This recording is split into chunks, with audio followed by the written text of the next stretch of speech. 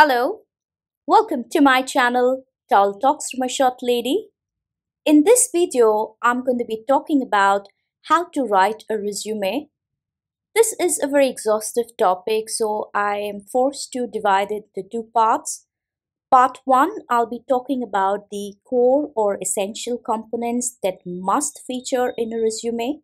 And in part 2, I'll be talking about additional components which can be added to the resume.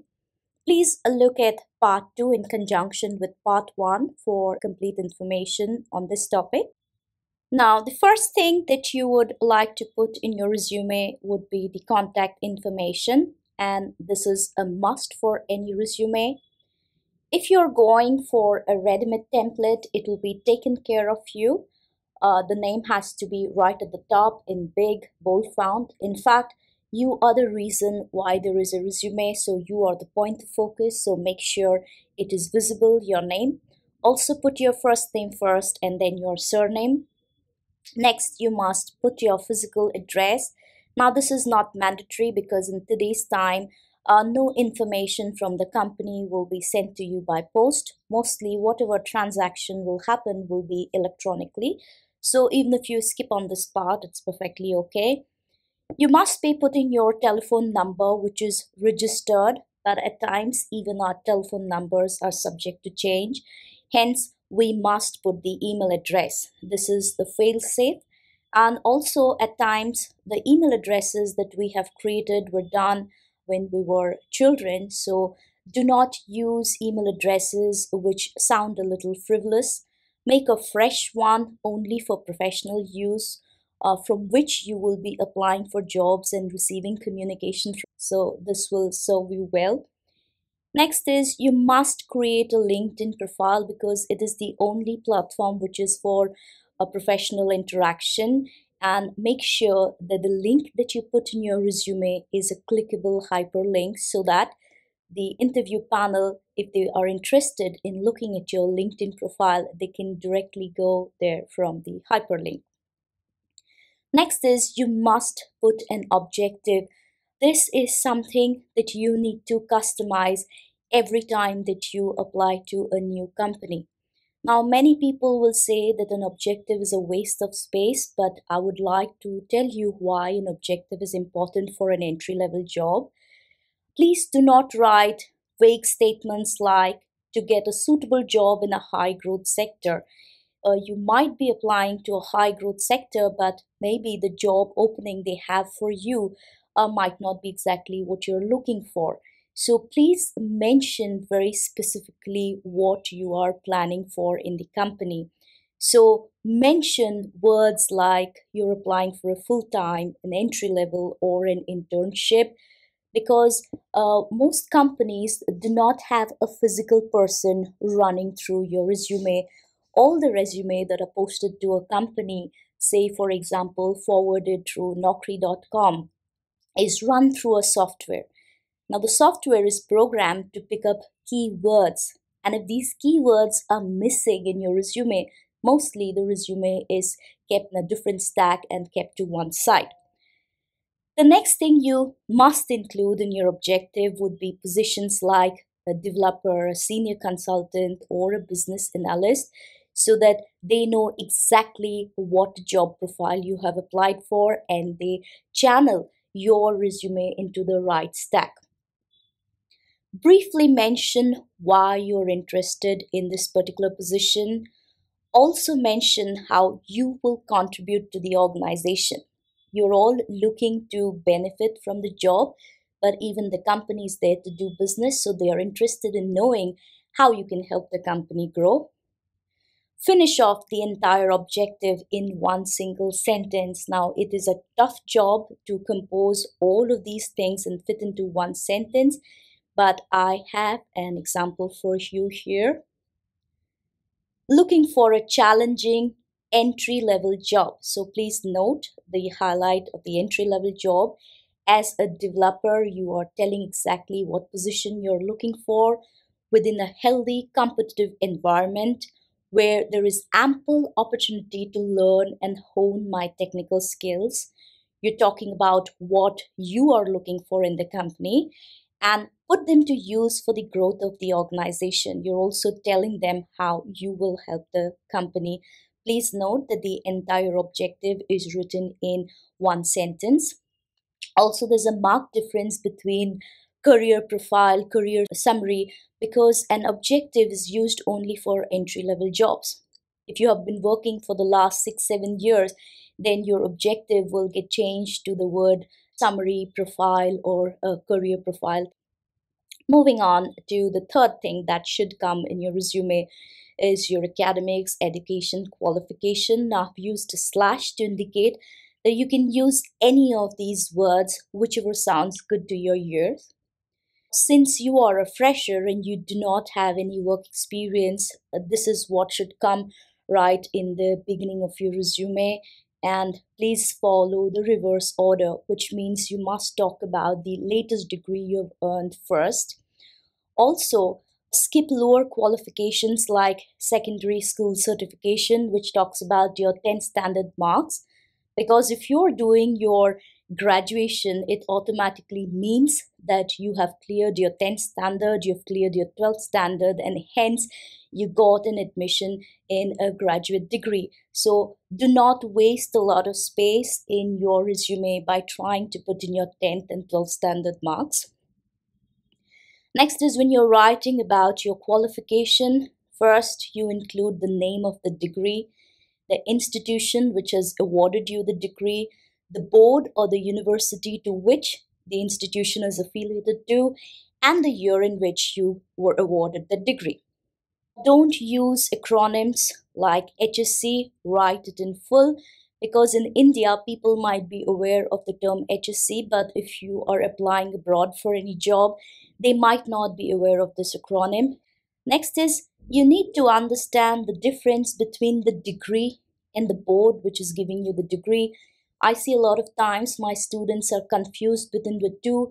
So instead of calling it the secondary school certification, they call it 10th standard. Now, 10th standard is not a certification. So here is an example.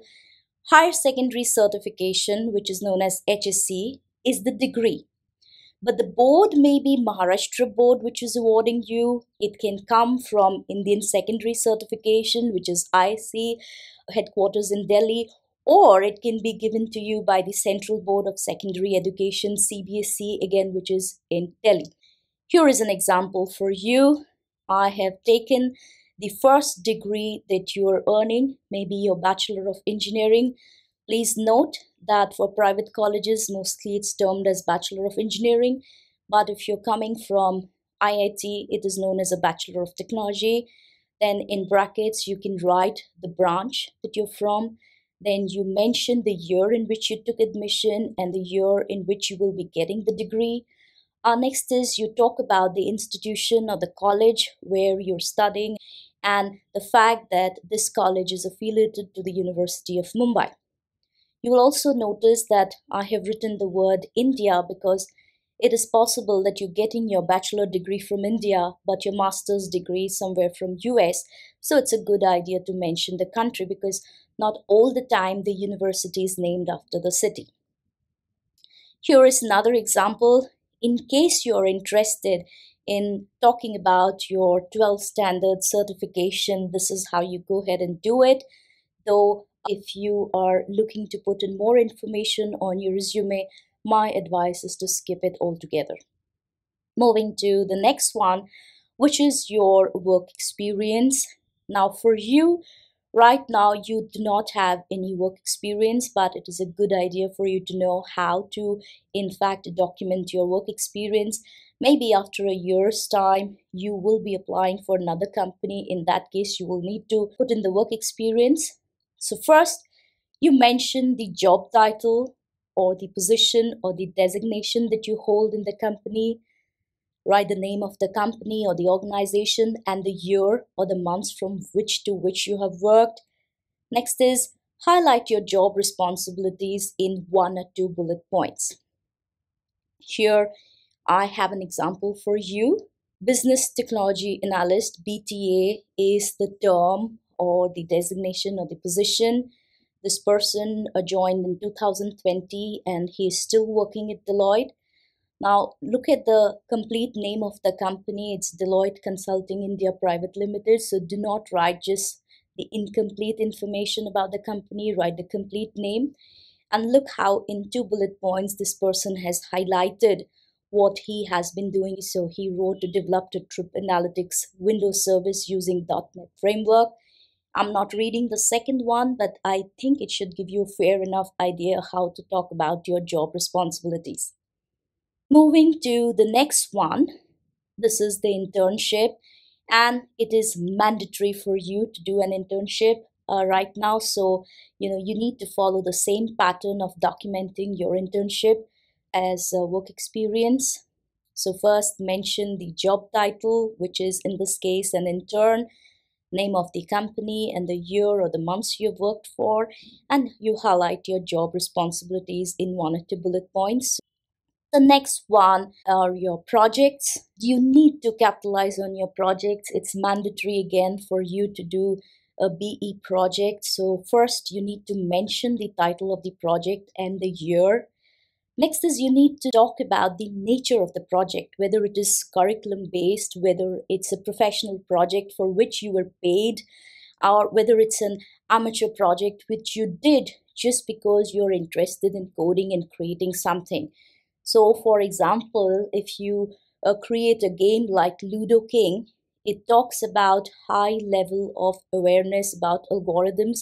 So, if you put something like this in your resume, then mostly the panel will question you about it. Based on this itself, you might be hired in a company. So, I request students to get into amateur projects and create a few projects so that you have a lot of material to put in your resume.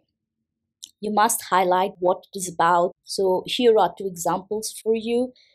These 2 examples I've taken from one of my ex-students. He was very brilliant and today he's doing very well in life. So the first one, the name of the project is The Helping Hand. He did it in June 2020. Now this is a B project, curriculum related. In this, he made a glove that helps mute people translate hand gestures to speech. And based on the Arduino microcontroller and a Bluetooth model, he was able to make this project. Now the next one will surprise you. The student was so brilliant that he was offered a professional project by the Mumbai Regional Transport Office, and for them he created the DigiSync meter. Now look at the bullet points. He's talking first about what is the DigiSync meter and what did it do ultimately.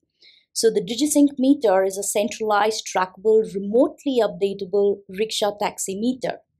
Now, this particular project helps eliminate fare revision costs, and as a result, the RTO, the Mumbai RTO, was saved 40 crore in Indian rupees, which is a huge amount. So, this is like a big thing in your resume, and this he got it apart from what he has done in terms of his curriculum. And just based on this, he was offered a very, very good job.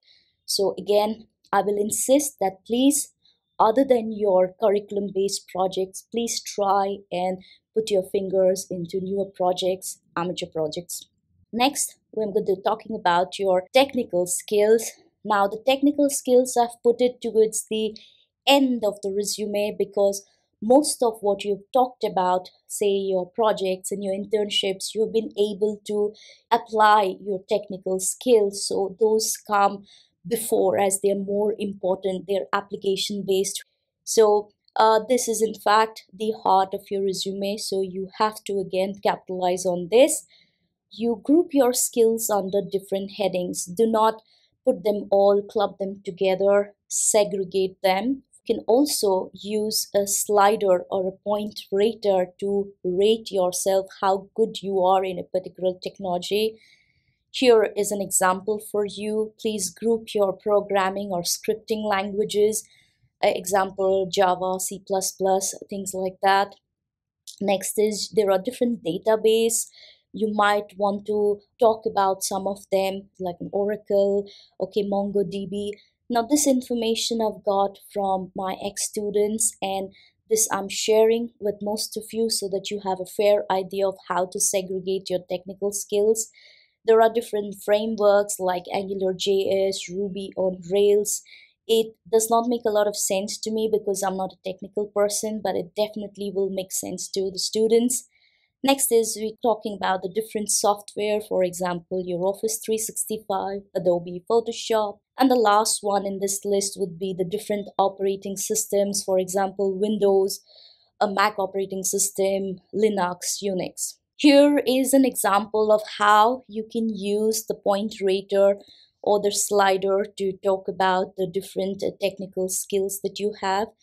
And with this, I come to the end of this video session. For more videos on this topic, in fact, about the additional components that you must include or can include in a resume, please refer to the description box below. The name of my channel is Tall Talks from a Short Lady. And with that, I will say thank you and bye.